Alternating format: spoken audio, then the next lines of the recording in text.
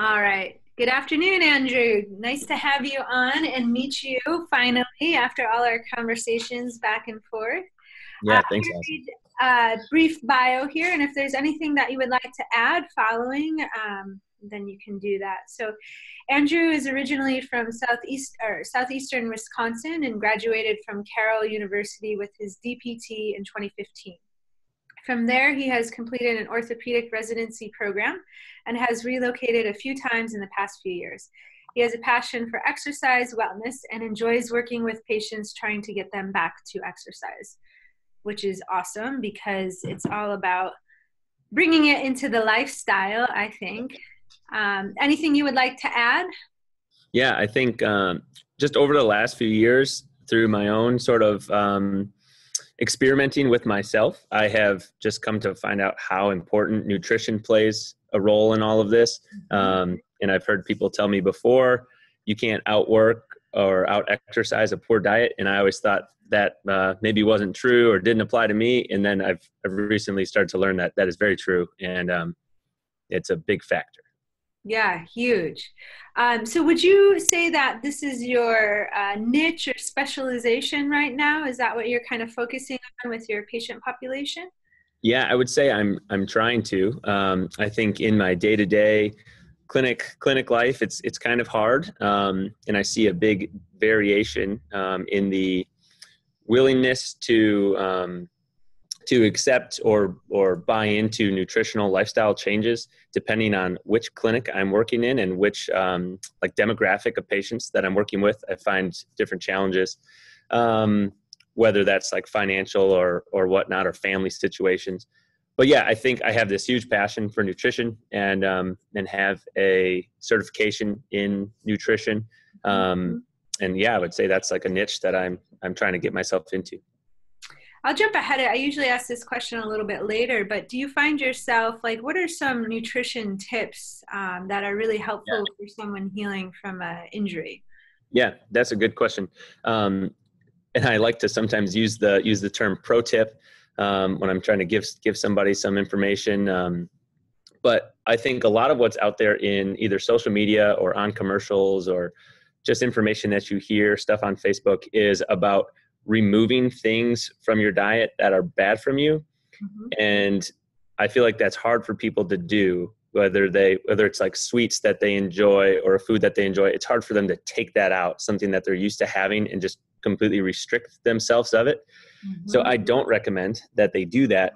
I try to go the exact opposite and say, well, instead of taking things away and restricting what you're doing, let's make some positive additions to what you're already doing. Like if you're eating no servings of vegetables, before we even talk about removing something, let's get you eating 2 more servings of vegetables a day. Or I noticed you're only drinking 2 glasses of water a day. Let's get you drinking some more, and make positive changes and adds rather than taking the bad things away.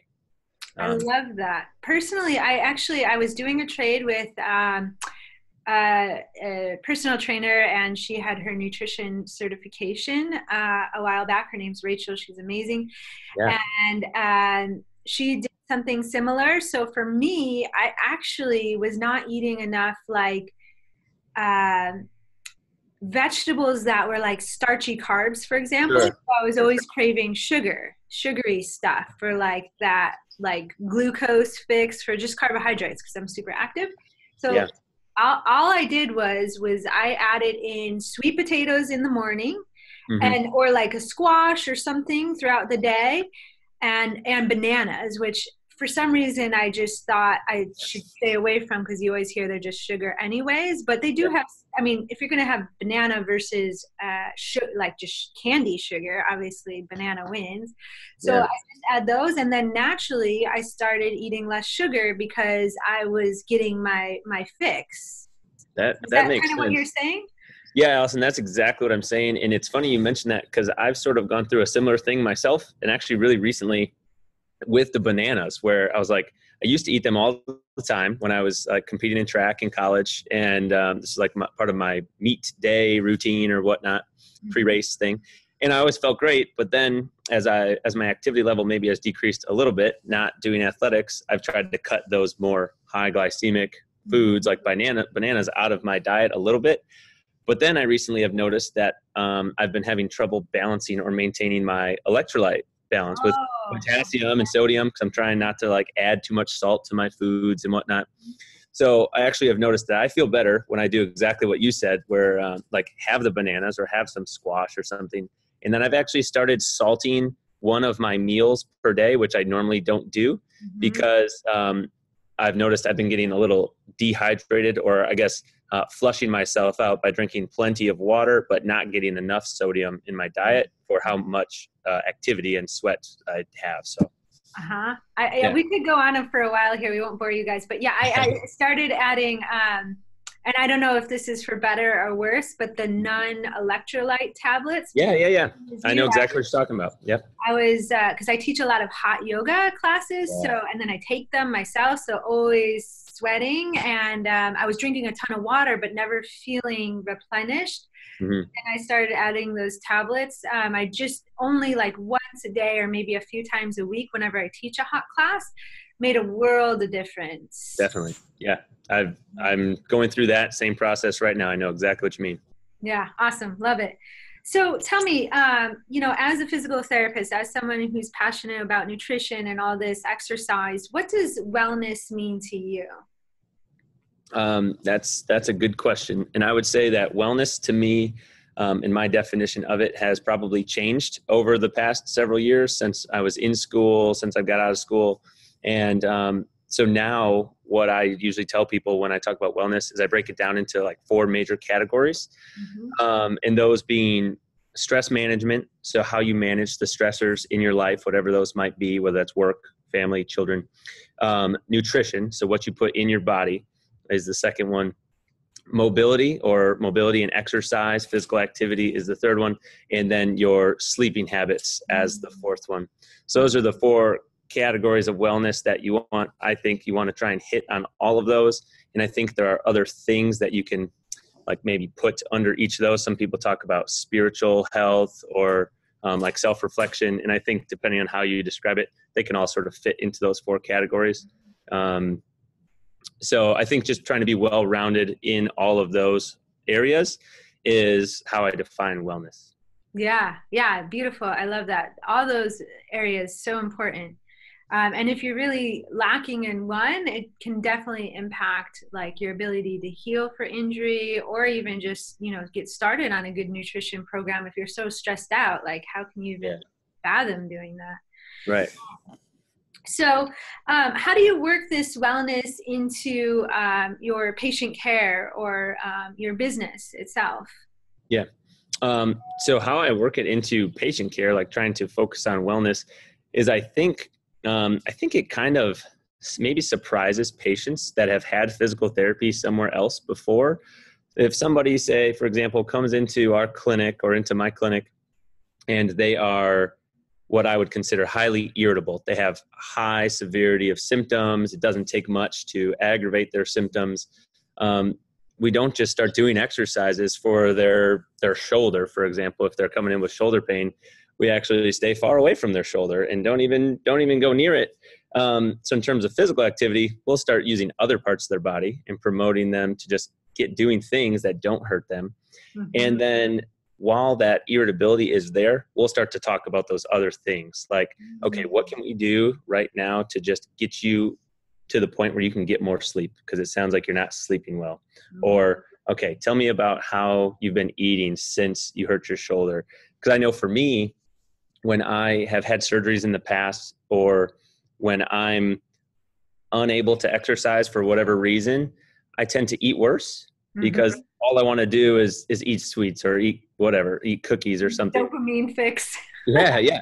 And when when I'm more active and around people that are more active, I want to be able to sustain that level of performance. I have to eat better. So I do that. So I think that's how, just like dispelling maybe what that patient's expectation was of the physical therapy they were getting themselves into, and trying to just promote positive lifestyle changes to help them heal. And then we'll get to the exercise for the shoulder piece when they're able to tolerate it. Yeah, but it all fuels the healing of the shoulder in the end, because it truly is a lifestyle. Like because that's information that it can take when their shoulders heal and hopefully prevent future injury. And I love that you touched on that point, because there's so many people that don't understand really what physical therapy can truly entail, and it's really great to promote that awareness. Yeah, you're right. So, as you're working in a clinic and you're also, doing your own business, what are the challenges that you're facing yourself? Like with trying to start that business? Yeah, or incorporating the wellness into your life, or the two together. Yeah. I think in like challenges in trying to incorporate the wellness is, I feel like that's something that, I don't know, maybe the current healthcare model doesn't allow us a lot to do a lot in the way physical therapy currently is like perceived or thought of what you're doing in physical therapy. It's hard to spend a lot of time doing that stuff with patients, because either you don't get the time or it's just hard to work that into their treatment, because maybe it's not something that insurance will reimburse for or something like that. So that's been one change. And then trying to create or start my own business outside of this, I think some of the main challenges that I'm facing are time is definitely a factor, but I sort of anticipated that going in. I think one of the main ones is, and I wrote down a little note here so I didn't forget this, like the fear of the unknown, because there's so much that I'm getting myself into that is outside of my comfort zone. And like being comfortable with or being willing to learn and even get help from other people on things that I don't really have an expertise in. Sort of like you and I were talking about before this, getting some information from other people who have been there and have done it, because that's not my area of expertise. And it's hard for me to ask for help sometimes, because I feel like I should be able to do it, and I want to do it on my own to say I did it. But I know that's not going to help me do what I want to do as quickly as I want to do it. I could maybe do it, but it's going to take me a long, long time. So yeah, that's probably the main challenge on that side. I think that's huge. And thank you so much for sharing, because I mean, even our patients, right? They might feel the same way about their body. Like, I should know what to do for my shoulder. I shouldn't have to go ask help, or I should know how to fix it, or it might be hard for them. And just, a message to them, like, I think we all feel this way, and it's super relatable. But asking for help just speeds things along. And also, from what I've learned, is it expands my mind, like, or triggers ideas within myself that I might not have gotten to till like maybe a year or so down the road. So yeah, you can find, like, if you say I should know what to do to fix myself. I mean, you can find just about anything you want online if you look up, like, oh, what exercises should I do for, I don't know, shoulder pain. But that's not what physical therapy is, just doing these exercises for these symptoms. There's so much more that goes into it, and there's so much like fine tuning. I guess that's why we sort of consider it like an art. There's an art to physical therapy and to like rehabilitating things. So yeah, wonderful. Well, how do you incorporate some of these tips into your own life on the day-to-day? Yeah, good question. I think the one that I maybe have the hardest time with is the sleep. Like, if I'm looking at my 4 categories, like the sleep category, because I have so much stuff that I'm trying to get done, I probably don't often get enough sleep myself. But then, of course, I'm trying to get other people to sleep more so that they can heal. So I think there's a fine balance between that.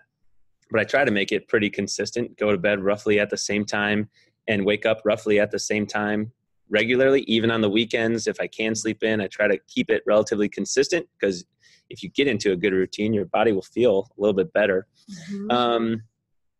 I think the one that have been spending the most time on, because I've always been exercising regularly and whatnot, I think the stress management piece and working to not get so worked up over things that are outside of my control is probably the one that I've been spending the most time on improving at, and looking to find people who who maybe don't get real worked up over something that I maybe do get worked up over, and sort of just model after them and what they're doing. And I think what's actually been helping me do that is just taking some time to relax and not burn the candle at both ends all the time has helped me a lot. And I feel a lot better by doing that. I think those are some huge practical advice there. First of all, the awareness, noticing what's going on, and then taking action, reducing the stress, but then also modeling after other people that are succeeding in the area that you want to go. All those really super helpful tips. So thank you so much for sharing. Any other parting words of wisdom or advice that you'd like to share today? I think being able, well, I talked a little bit before about stepping outside of your comfort zone to ask for help or whatever it might be. So that's something that's probably challenging for most of us, is going outside of our comfort zone. And I mean, for patients coming into the clinic, it's often uncomfortable for them coming in. And, but we know they won't get better if they don't come outside their comfort zone and come into the clinic. We have to sort of do the same thing, is be willing to step outside of our comfort zone and do whatever that is. Try new foods or ask for help, do something that you haven't done. And I think what has helped me is to have something visible each day. So I actually wanted to remind myself of that. So I went and changed the background on my screen on my phone that says life begins at the end of your comfort zone, to just remind myself each day to push myself each day to do that.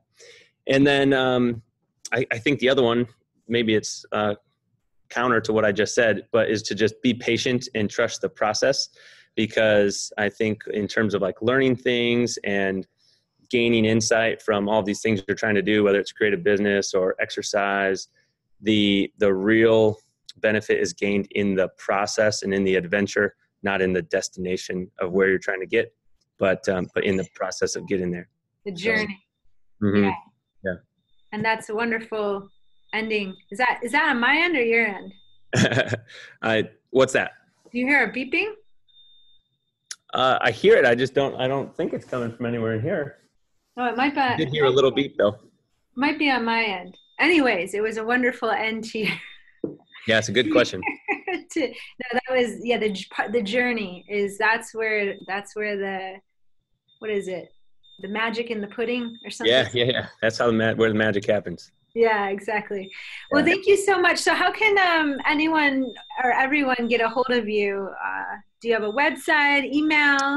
Yeah, so the website is actually in the process of being created. So the like health and wellness coaching business that I'm creating is going to be called All Journeys Fitness, with the intention of that meaning like open to everybody, everybody's welcome type of thing, because everybody has a different journey that they're on. But so that will be the name. The website isn't made yet, but probably the easiest way to get in contact with me would either be through Facebook, just first name Andrew, last name Fix, F-I-X, or through email. And my email is just andrewfix.pt, as in physical therapist, @gmail.com. Perfect. Great. Well, thank you so much for sharing all your words of wisdom and taking your time out of today to be on this. Yeah, thanks for the invite to come chat with you, and hopefully anybody who's watching this gets a piece of value out of it. Thanks. Oh, I hope so. Yes. Thank you so much. Yeah, thanks. Have a good one. You too.